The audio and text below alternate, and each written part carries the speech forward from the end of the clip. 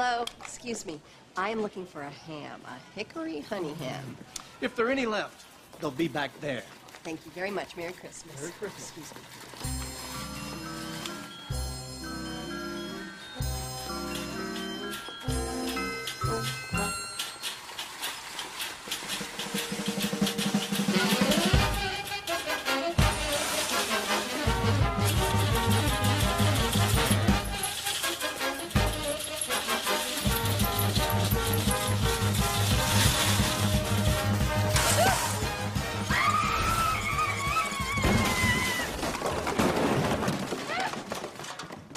Happy holidays.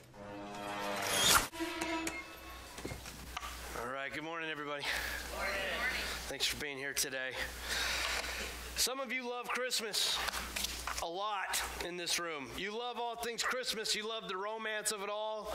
You love the lights. You love the tree. You love the scent of pine in your house. There's some of you who love every romantic Christmas show on the Lifetime channel. There are those of you who listen to Christmas music at random times of the year just because it brings you joy. Anyone? Oh my, yes. Wow. You guys are sick. Whereas there's others of us, we'll just say, we're tired going into the Christmas season and we're exhausted coming out. Dateline NBC and Prevention Magazine just took a poll recently. They said the 3 most stressful things in our world are, number 1, going to the dentist. That's me. I'm a good Scotsman. Number 2, getting a speeding ticket, which isn't my case. I've never had one. In a car. Or the entire Christmas season, rounding in third. This survey tells me that there's a lot of people that do not have joy during this time of the year, as Jack was just preaching a few minutes ago about and taking all the time. I thought you were going to preach. You were doing a great job up here. It's been a couple of weeks. Anyway. Sure what we're going to get.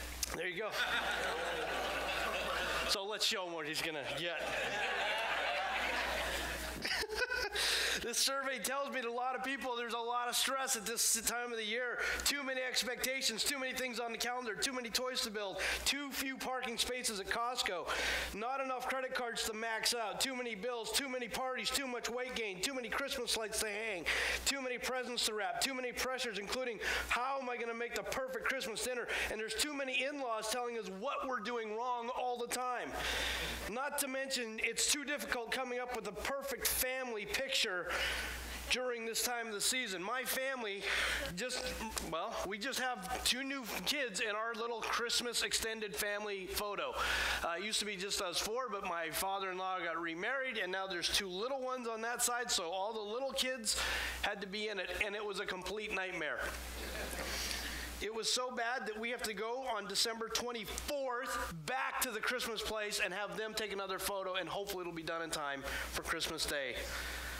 Huffington Post just presented the best of the worst photos of the stress of the joyful season of Christmas. Here's a few of the beauties. Let's take a look, Gary. What do we got? There you go. There is joy. Great joy. Let's go to the next one. I have a few. Here we go. That's awesome. Let's go. Here, the little guy in the middle looks completely unattached to anything joyful. All right, next. There you go. Oh, yeah, that's just great joy. Next. All right. That little kid, man. Put him in therapy. All right, here we go. Have a holly jolly Christmas, everybody. It's the best time of return to Santa.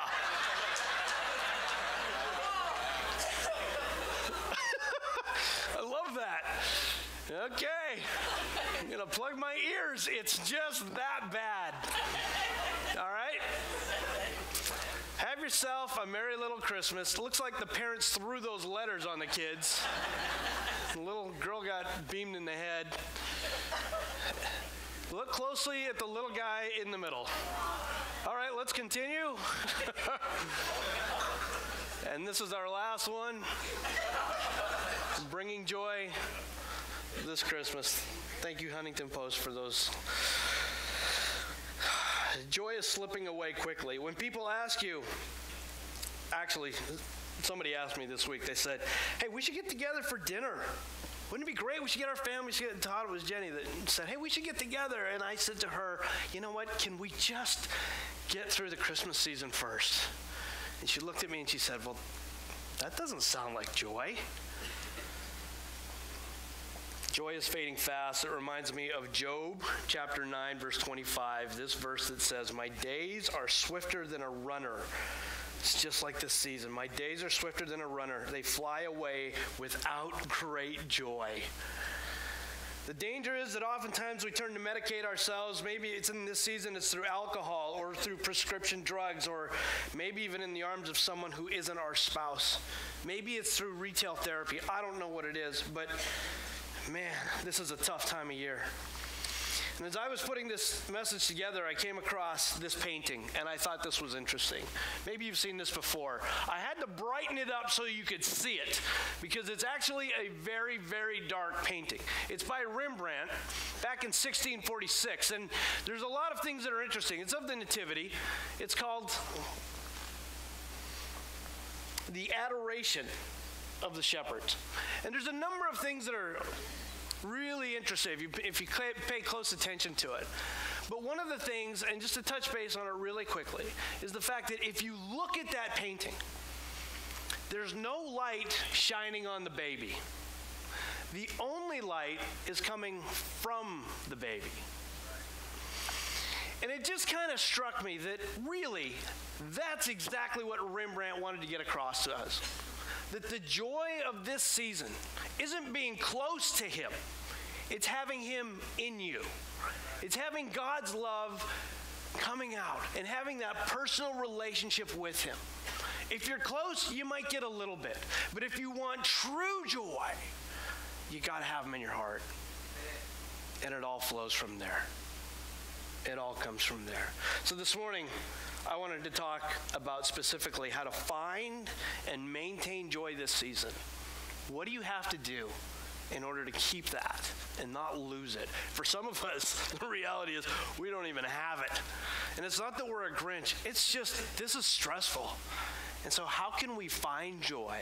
How can we maintain joy this Christmas season? So let's pray and then we'll dive into this, all right? Will you bow your head with me? Heavenly Father, we come before you this morning, and God, we kind of make light of some of the things and the craziness of what's going on. Jack made reference to it. Jelaine spoke very eloquently on it last week, in the mess of Christmas. But God, again, there's some of us that just need you to touch us where we are. We could use some joy. Things are difficult. Life is messy. So God, I pray that in the midst of this message, that you would touch everybody in this room. That it wouldn't be some guy just speaking, but that you would speak to them in their heart.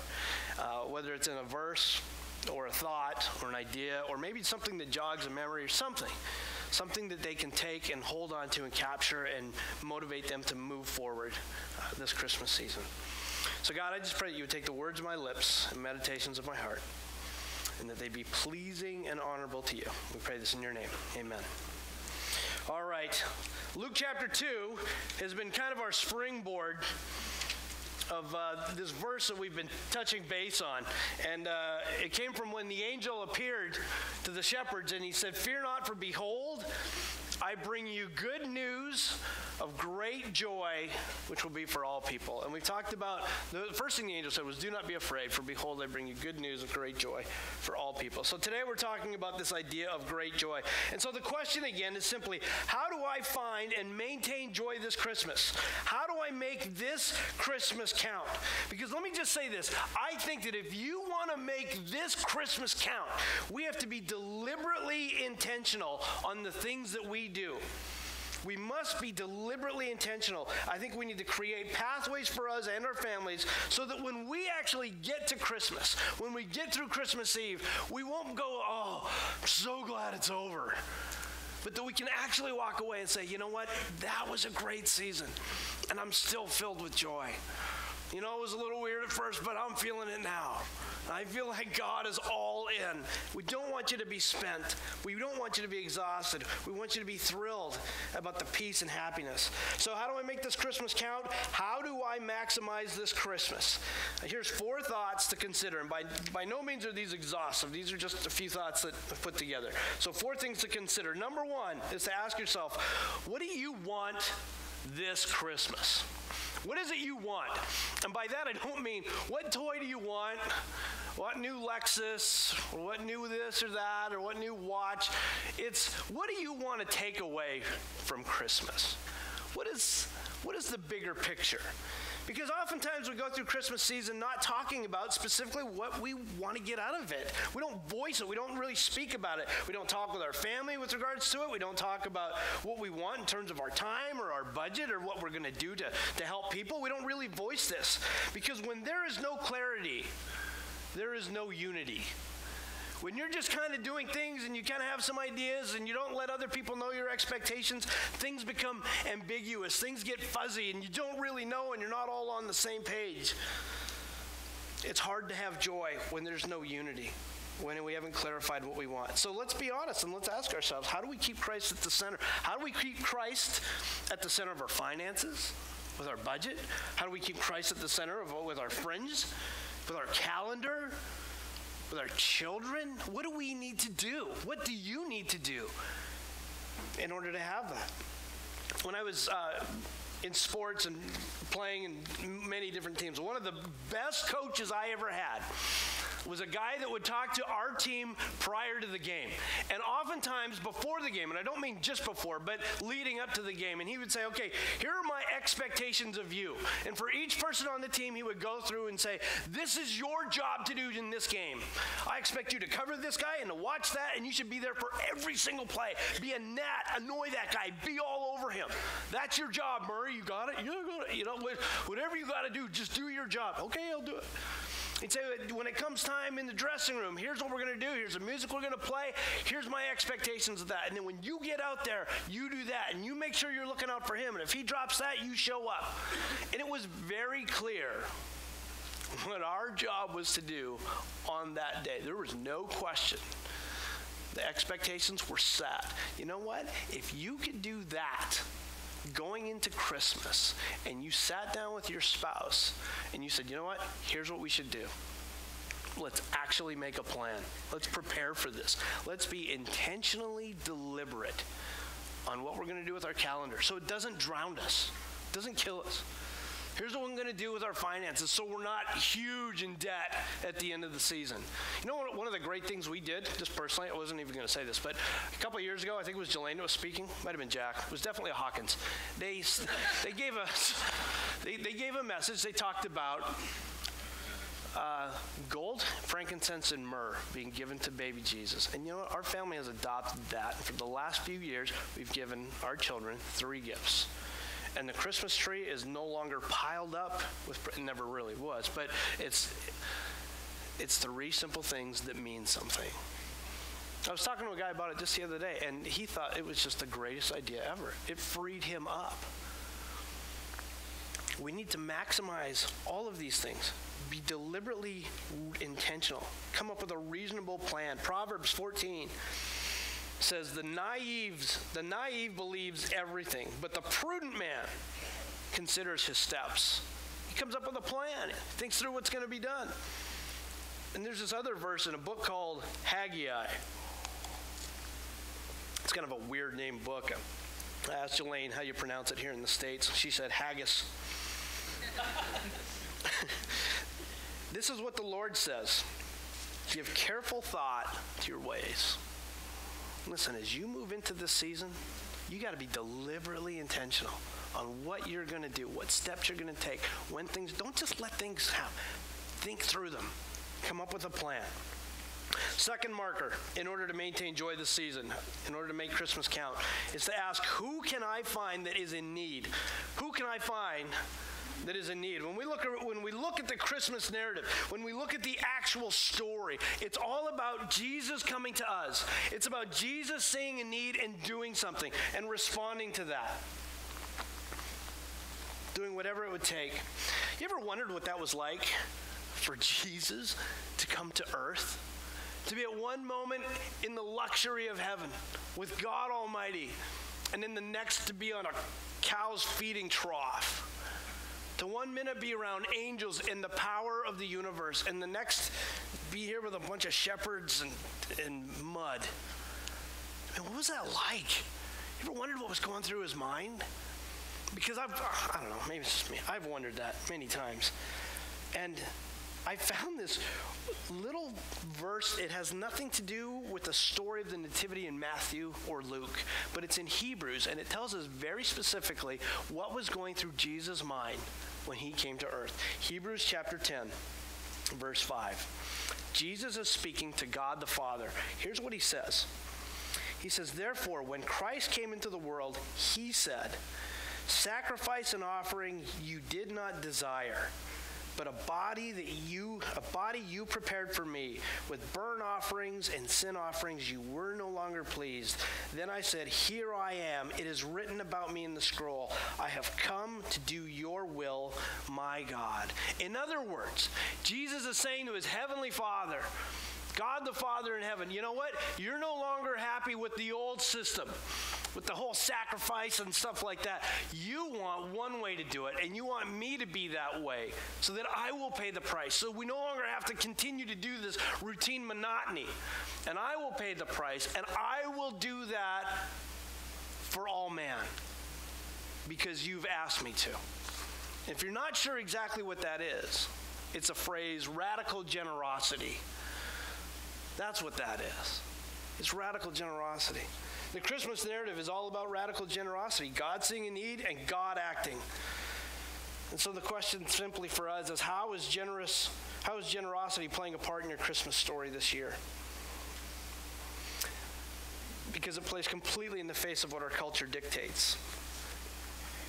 Our culture is not about radical generosity, it's about unbridled consumerism. Christmas isn't about giving, it's about taking. It's about consumerism. It's about buying. It's about getting and receiving and whatever I can get my hands on. That's what it's about in our culture, isn't it? And we walk away on Christmas night with hands full and our hearts are empty. And the Christmas story is that God gave his very best. Do we see that? Can we get that? Can we act on that as well? Could we just do some of that as well?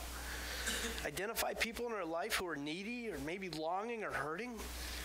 You know, we're trying to teach our kids how to have radical generosity. And over the past year or so, we've tried to do little things. So we'd find books in the room the kids no longer read, and we packed them up and we said, we're going to go and give those to some people that we know because they have little kids now. Are you cool with that? Yeah. We'd go find toys that they have that aren't broken up, clean them up, good, reasonable toys, clean them up and go give them to other people that are in need because it's just being generous. We're trying to teach our kids that.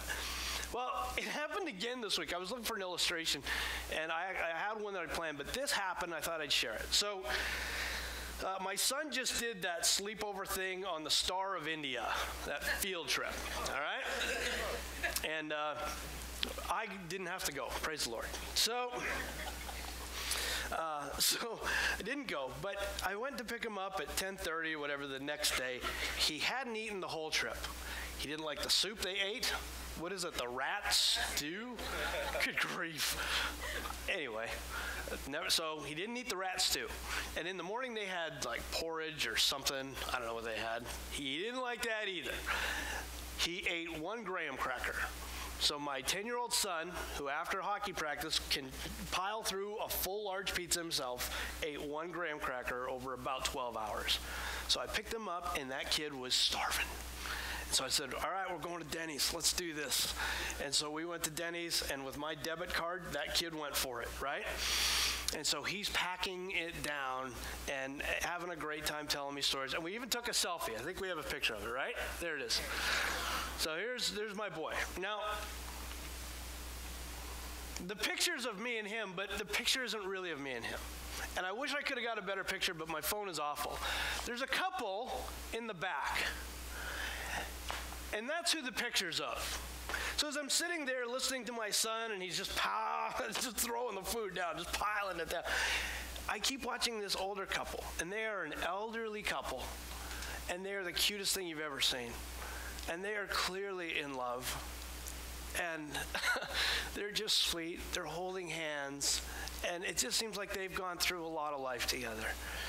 And I keep kind of watching them and hanging with him. And so finally I just said to him, I said, Caleb, look at that couple over there.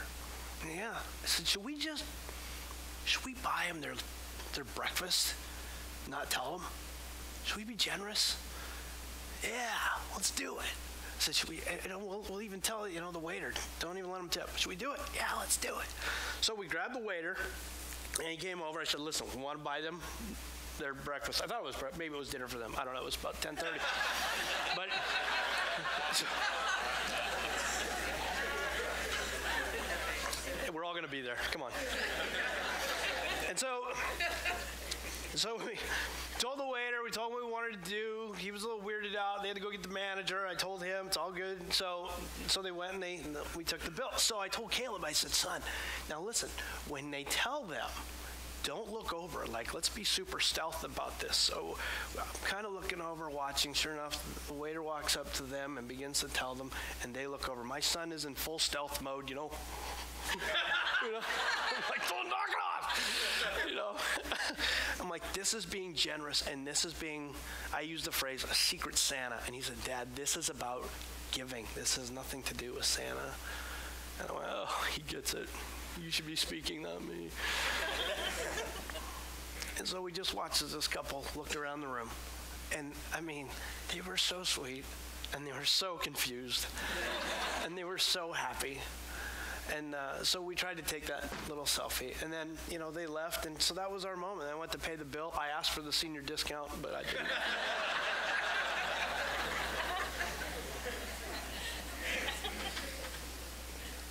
What would it look like for you and your family to be radically generous, to look for need? We were being generous to someone who may not have really been in need, but how would it be for you? Maybe instead of giving away old stuff, we could donate some of our best stuff.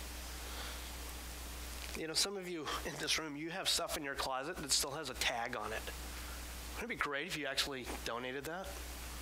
Well, that would be unreasonable. I don't think I'm not going to do it. Proverbs chapter 11 says, give freely and become more wealthy. Be stingy and lose everything. The generous will prosper. Those who refresh others will themselves be refreshed. It's not just about money and handouts and stuff. Radical generosity is also about time, and it's about grace and peace and sharing what we believe. How are we generous with that? How are you generous with what you tell about who you are? What if we were personally intentional with inviting people to church? About that Christmas invite card that Jack was talking about. How could we do that?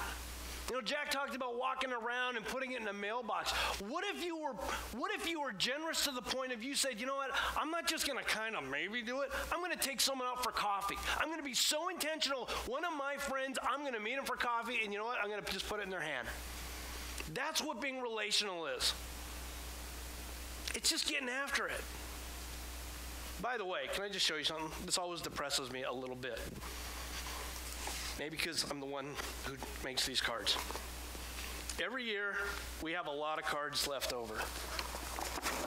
This year, with about 10 days to go, I have almost half left. Well, you shouldn't make that many cards. We have enough cards for almost every regular attender in our church to have 2. One for you, one for someone else. And I got half left. Wouldn't it be great if we could actually take these cards and invite someone to be generous radically generous with your story. Maybe don't even tell them all about the whole Jesus thing. Tell them about what you believe. Tell them just how God has worked in your life. To be generous to the point where someone goes, man, I'm so glad you told me. I've just been looking for something. You'll be surprised how often that happens. Share the story. Look for needs. Look for people around you. Third thing, to maintain joy in this season, is to make Christmas count, to maximize Christmas, is to give the gift of presence. And by presence, I don't just mean showing up. I mean giving your attention. Jesus showed us the wonder of the incarnation in John 1. It tells us that the Word became flesh, the Word became human, and he lived among us. Jesus came and lived among us. He wasn't on his cell phone. He lived and paid attention to what was going on. How can you give your family your attention this Christmas? How can you give people around you your attention this Christmas? Maybe it's consider turning off your electronics for 1 hour every day with your family. Maybe it's coming up with things to do together as a family that are just totally different than you ever have before. Here's a thought. I don't know. Take it for what it's worth. Go home, go get some Christmas wrapping paper, flip it upside down, and tape it all over your living room table. Wherever you sit down as a family, if you sit down to eat as a family, that's a novel idea too. But imagine you sat down together and then go through the Christmas story and ask each person, what does that story mean to you? Write down a word. Take some markers and just start writing things. Or draw a picture on there and leave it for the next week. See all the stuff, all the conversation that happens with some markers and pens and stuff right there on that table. I don't know, make a memory. But be intentional. Give them your attention. Make moments, make memories, and create new traditions. Give them the gift of your presence. I don't know what spontaneous thing you can do, but you got to come up with something. Pay attention to them. Okay, I got to tell this story because I'm a proud father. All right? Here's another hockey story. I apologize. So my son was selected to go and be part of a shootout at the Honda Center during the Anaheim Ducks hockey game, NHL. And so he got to do it during the intermission, which was pretty cool. And by the way, in this country, you don't have one sport that everybody loves. You have many sports that lots of people like and love. But if you're from the rest of the world, and that's part of the luxuries of living in the States, I mean, you can do so many things, and there's so much wealth, and you can just, But in other countries, for the most part, it's soccer, right?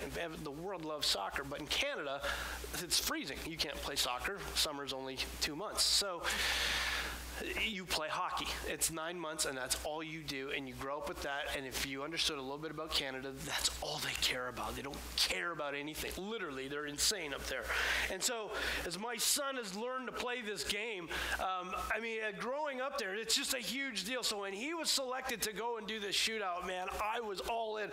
He was excited, but man, I was just like off the charts excited about this. This was the highlight of my life. And so it was great on so many levels. We go to the Honda Center. I got a few pictures of it. Bear with me. So here we go. We're going to the Honda Center. He's got his gear. We hike all the way in. All right, next one, Gary. Here he is doing a shootout. They got the camera on him. He's in front of 30,000 people, or whoever's left, who's not buying their beer during the intermission. All right, then they interviewed him on TV, which was very cool. I was pretty stoked about that one. And I was so excited. I'll just leave it there for a sec. So, because that's cool. Beaming proud father, right? So, I don't know why I'm emotional. That's weird. I do have tear ducts. Jack was wrong. It's weird. It never happens to me. Gosh. Okay, tone it down. So, one of the things that's weird, when I moved to this country years ago, I knew that things would be different, but I don't have any of my side of the family living here. So, they don't... Caleb's never had an uncle that's gone to a hockey game. We don't have family that comes to watch him. It bums me out a little bit. and Josh and CJ were playing the band. When CJ left, it really bummed me out too, because they would come and they were so obnoxious at games and so loud, and everybody loved them. The team would ask for them to come all the time. It was hilarious. I'm like, who are those guys? I'm like, I don't know. But they're from my church, just, you know. So one of the highlights was that Jack and Jelaine showed up to watch Caleb do this deal. And not only do they show up, Jack shows up with this.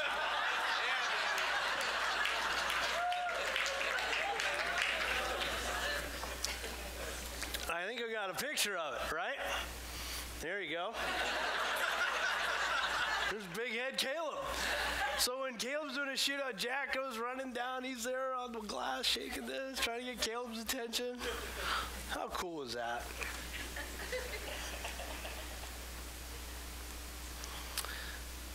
You know, my son hasn't had an uncle show up, but he had his pastor show up. Jeez, what's wrong with me?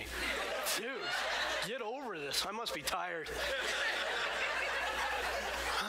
This is weird, man. I'm sorry. So his pastor shows up, and I mean, that's the gift of presence. What are you going to do for someone? Pay attention to them. And lastly, just very briefly, to maintain joy, find something to read. And by finding something to read, I mean, read the story, Matthew or Luke. Luke chapter 2, Matthew 1:18. You know the story, but read it with your family. Read it by yourself. Look at the nuances of the text. Pay close attention to it. See what really happened. The Advent is something that was started back in the 4th century. And they started the Advent because they wanted to think through what was going to happen when Jesus returns. But then someone in the 6th century said, no. It's not just about when Jesus returns. It's about what Jesus did. And we need to celebrate that. It's all about the Advent, the adventure. That Jesus showed up and did something. And that's why we do these things. We have communion and that leading up to it. It's all about preparation for him coming to us. So read the story. Find a word that plays out in it. Ask your kids, what does it mean to have hope? Ask yourself, what does hope really mean in your life today? My goal is that you will find something that will make this Christmas count. As Romans 15 says, may the God of hope fill you with all joy and peace as you trust in him, so that you may overflow with hope by the power of his Spirit. And my hope is that when January shows up, that on December 26th, Boxing Day, everywhere else, that you would be able to look back and say, man, this was an awesome Christmas season. And I'm so glad that my Heavenly Father is the center of it. All right, let's pray. God, we thank you